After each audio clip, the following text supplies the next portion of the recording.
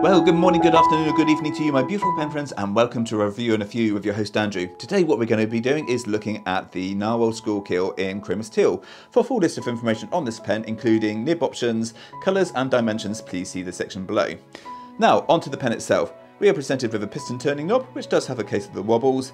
Advise against posting this, and it does give you a nice full fill.